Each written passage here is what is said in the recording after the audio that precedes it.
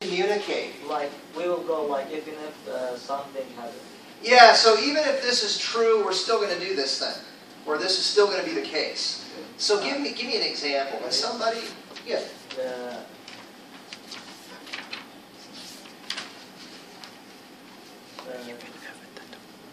Go ahead. Yeah, we're talking about even if here. Sorry, let's be clear. Even, yeah. I know.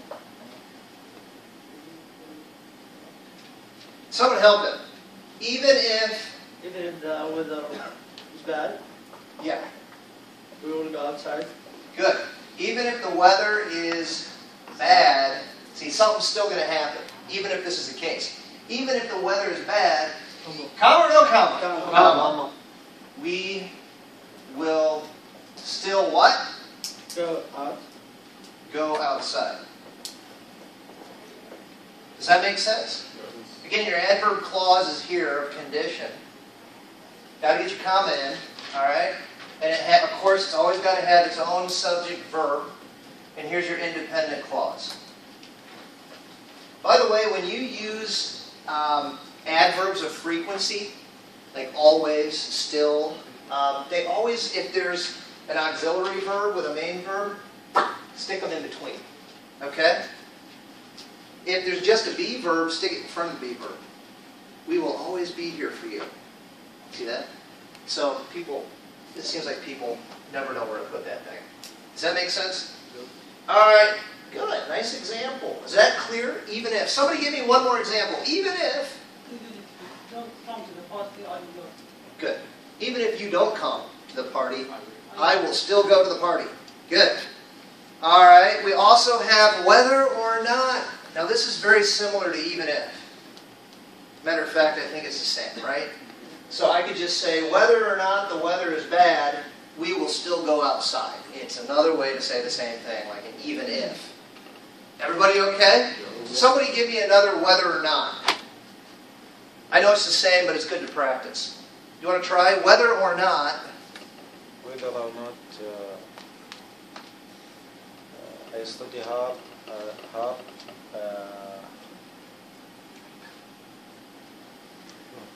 What's going to happen anyway?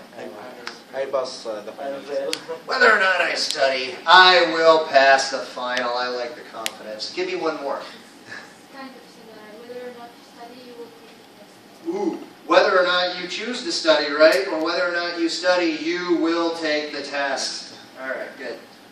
All right, now listen. Let's jump over to transitions to show condition. Do you guys see the word? Otherwise. Otherwise. Yeah. Could somebody turn this information into an otherwise statement? Okay. Yeah. The weather is bad, otherwise we will go outside. Good. So the weather is bad.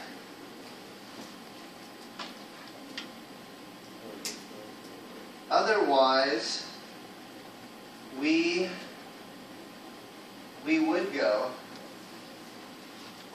on a picnic. Yeah, nice. All right. How's my punctuation? Are there any problems? Yeah, any tags? Thank you. Comma Teacher Josh has a tag. Tag comma after the otherwise. There's got to be a comma there. Or what else could I do? Period and capital O. Yep. Period and then go with a big O. That's also possible. Everybody cool? All right. You know what else you can do? Just for fun? You can also stick this over here. It does the same thing. And you put a comma in front of it. So I could say, the weather is bad, period. We would go on a picnic, comma, otherwise. You can do that. Why you send it to all? Send it to all The same. Although. You know what? That's a great question. The weather is bad right now, isn't it? Otherwise, it depends on the conversation. If you're talking to someone right now, and we're looking out the window, oh man, The weather's terrible outside. Otherwise, I'm sure we would go on a picnic. You see what I'm saying? It's like right now in the present.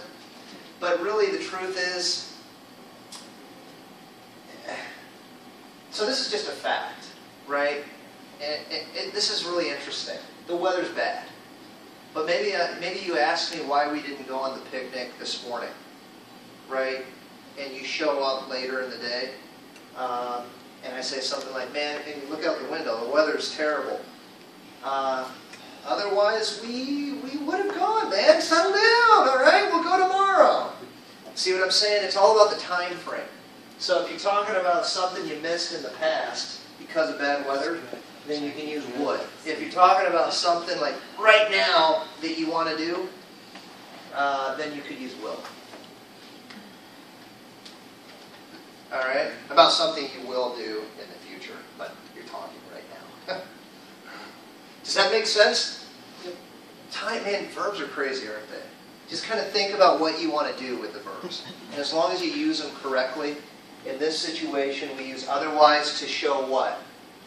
Cause and effect, contrast, or condition. Condition. Okay? Everybody cool? Cool. All right. Nice. Let's look at another one. What can we use as